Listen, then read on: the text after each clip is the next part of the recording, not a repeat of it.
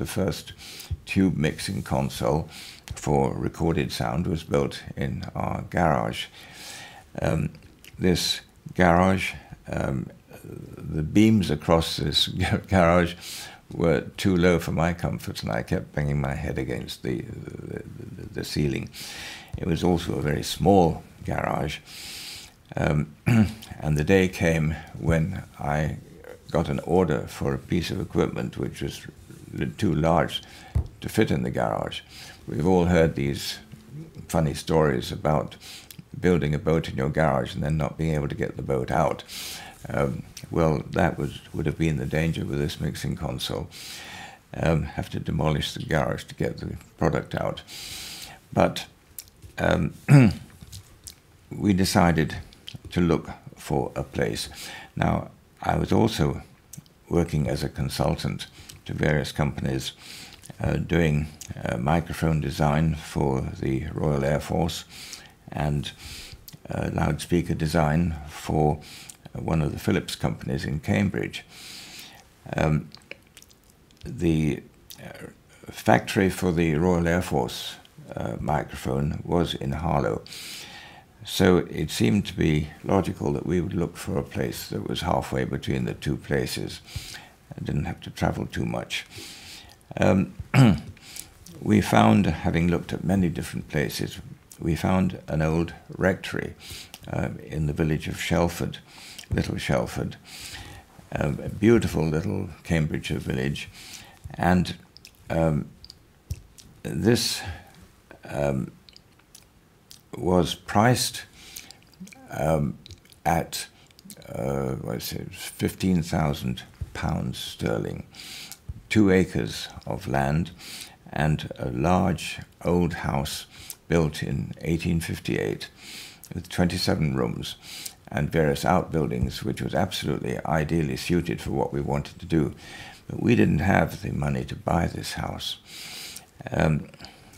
My mother was very helpful and contributed some money towards this, but our total budget was just about half that.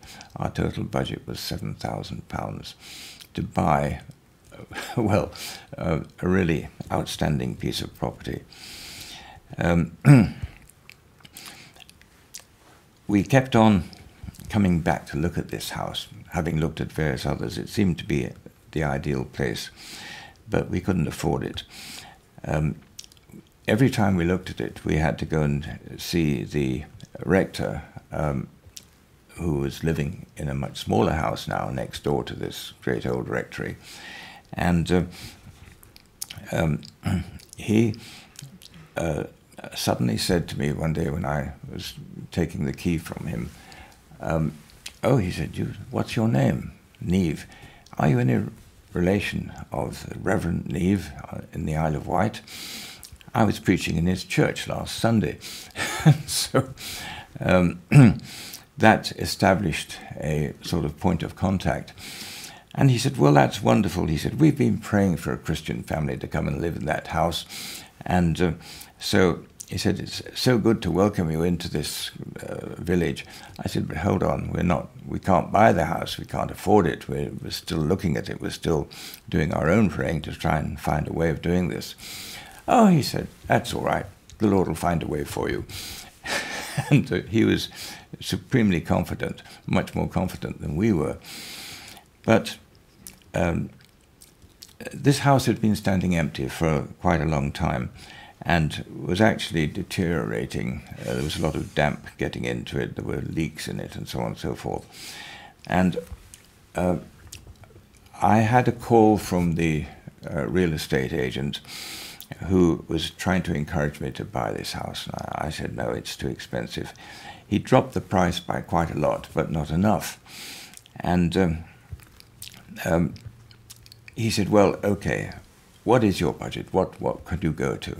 I said, £7,000. He said, that's ridiculous. I'm not even going to put that forward to the owners.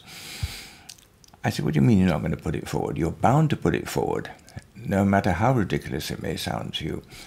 I said, I'll make a formal offer of £7,000 for this house. And well, that was the ruling in those days, that he had to do that, you know, however ridiculous that price might have been. And well, he refused to put it forward. And so I called the diocesan people in Cambridge, who were really the authorities on this. And I said, "You're a real estate guy. You haven't heard from him, have you, with an offer?" "No." I said, "Well, I believe he's refused to put my offer forward." Okay, so we connected the bits. And he said, "Well, it's an extremely low price. The property is worth a great deal more than that." I said, "But that's my offer. And the house is in bad condition. It's going to take an awful lot of refurbishment and money spent on it."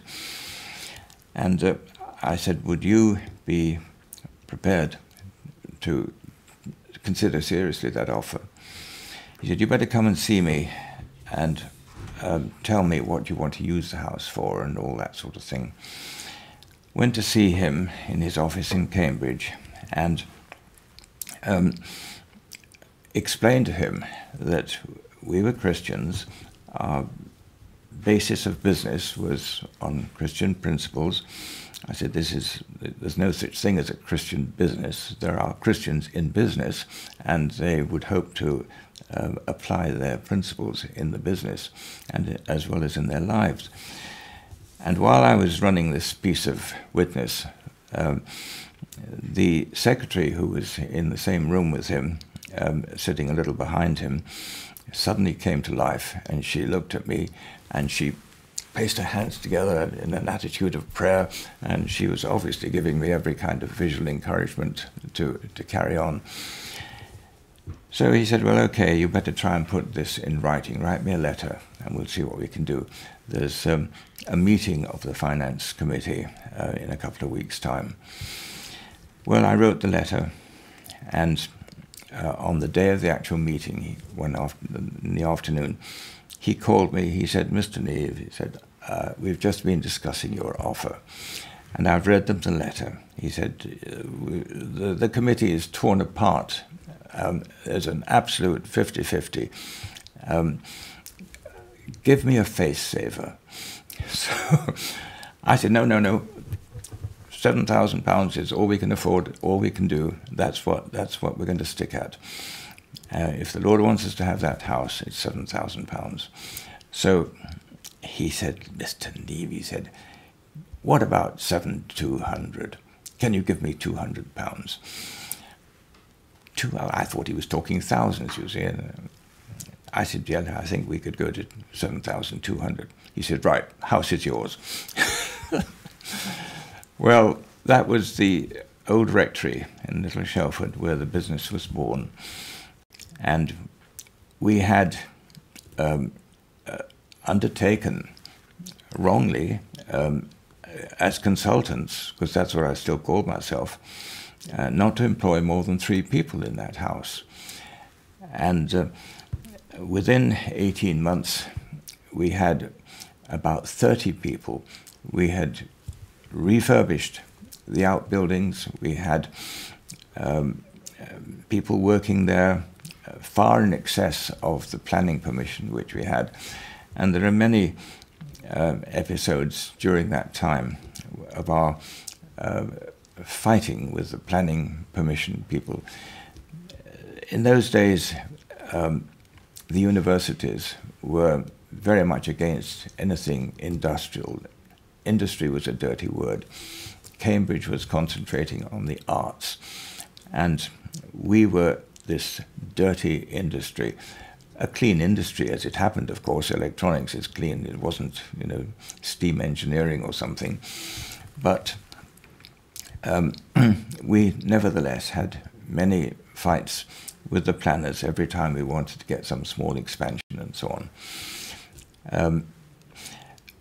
In 1968, we realized that we could not continue in this house. It was far smaller than our needs were now developing.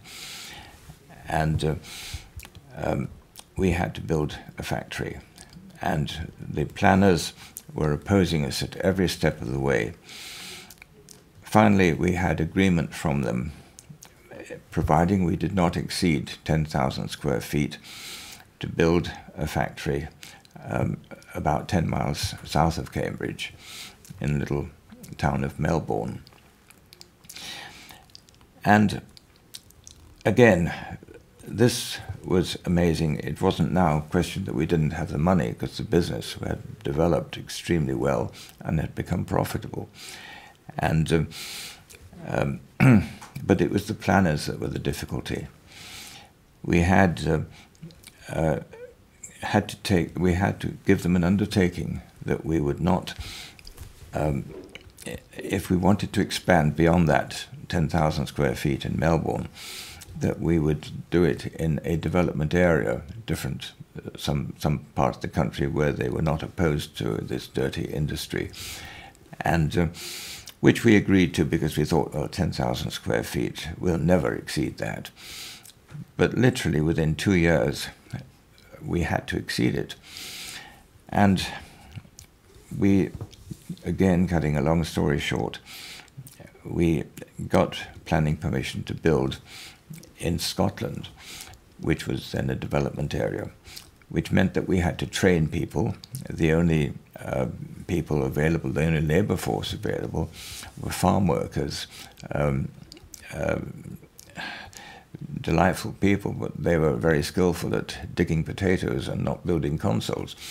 And so we had to employ local people. And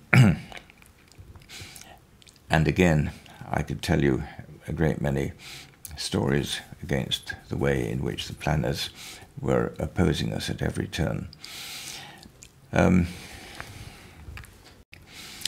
Melbourne developed from 10,000 square feet to 25,000 square feet in the next 3 years. And the business just romped away. In Scotland, we used to have the modules built. They did a very good job for us. And so the modules would be carted down 300 miles from the lowlands of Scotland to Melbourne, and would be inserted into the consoles. The consoles were built and assembled still at Melbourne. And it's very similar to what we do here today. Contractors build the modules, and we construct the mixing consoles here at Flightacres. It's a parallel situation. But we sold the company. It was a 3-year process of selling, and initiated in 1973. The sale was completed in 1975, and we moved out of the Shelford house just around the same time, and we moved into the city of Cambridge during that same year, into a much smaller house, much more manageable, and so on.